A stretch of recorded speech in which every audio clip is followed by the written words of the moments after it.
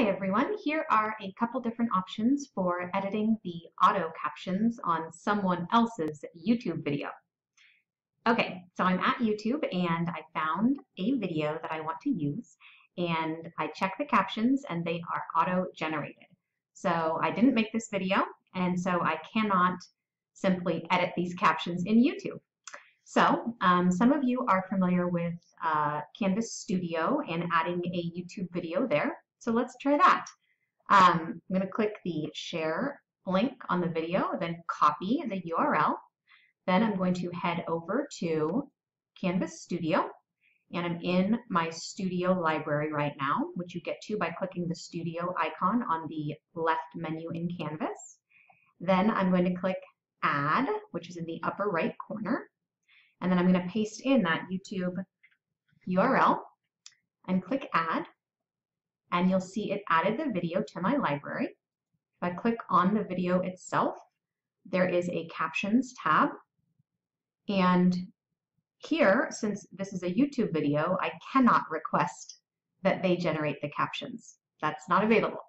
What they want is they want me to upload a caption file. But I don't have a caption file for this video, so how do I get one? Well, there's two ways to get a caption file that I use. Sometimes I go over to Rev, which is a fee-based caption site. This is if I have no time to do this on my own and I want to pay someone else to do it. If I were to order through a service like this, I would give them the YouTube URL and they would go through the process of creating the caption file for me. You can see this video is 3 minutes and they are going to take a few hours to create it, and it's going to cost me about $4. So that's one option.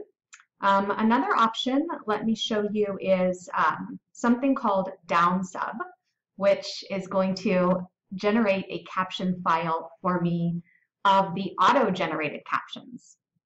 So I entered in the YouTube URL, you click download, and here is the video and a caption file. So I can download this file to my computer. This is what it looks like when I open it up. It just gives me those auto captions, which I can then edit on my own rather than paying someone else to do it. So I would literally go through this file and fix all the capital letters and add punctuation and fix any errors that I saw. And once I was done with that, I could save it, save all my edits. Then I could come back over to Studio and upload that file that I just created. And once I've done that, then captions are available in my Canvas Studio video, and I can obviously add this to any of my classes. I can also create a public link that I can then grab a URL to add to my classes for this now captioned YouTube video.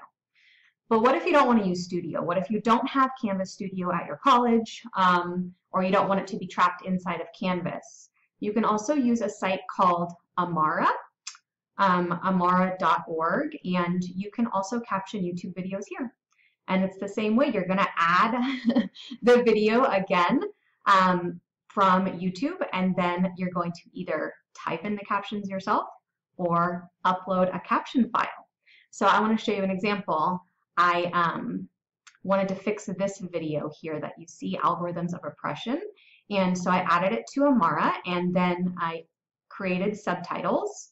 And again, Amara lets you create the subtitles yourself, or you can click the gear or the wrench icon and you can upload subtitles. So again, you're going to need that caption file if you want to use that option. So paying somebody to create a caption file for you, or creating it yourself from the auto-generated captions. And Amara is really cool. The only thing about it is that you can't embed an Amara video in Canvas. The code doesn't work. So if you're in Canvas, you might see some examples of this.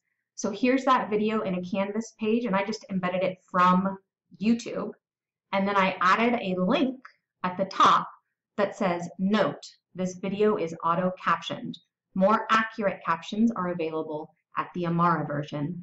And then I just link back over to that version that I created in Amara. All right, I hope that was helpful, and clearly it's a little bit complicated to do this process, so I would really only do it if it was a video you really, really wanted from YouTube, and it was worth the effort to fix the captions. Okay, bye.